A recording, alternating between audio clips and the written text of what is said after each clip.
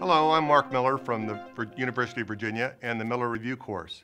I'd first like to thank JBJS for partnering with us on this venture. We are committed to offering the highest standard in recertification courses by providing up-to-date, evidence-based content and leading-edge technology in our rapidly evolving environment of techniques and indications. We look forward to having you join us by participating in this gold standard course. Thank you.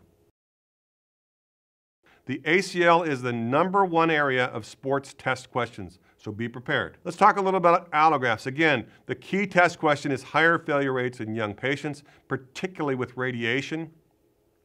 So let's talk about the final top 10 questions for sports lower extremity and general sports.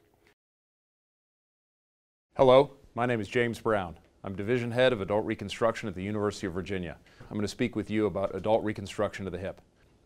Now, the surgical approaches to total hip arthroplasty are very testable topics, and it's important that you have a good, solid understanding of the muscular intervals, the nervous intervals, the pros and the cons.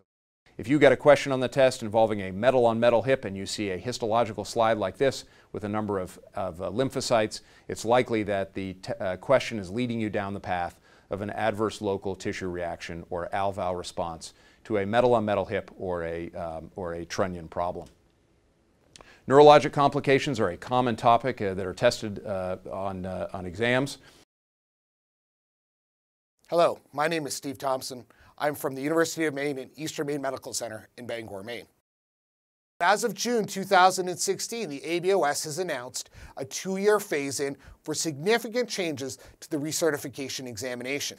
The general outline, because this is the only outline that is currently available, has some very important points that will help guide your study.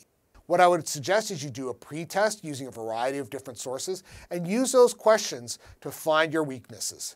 And it's critically important that you be honest with yourself. I wish you the best of luck in the examination.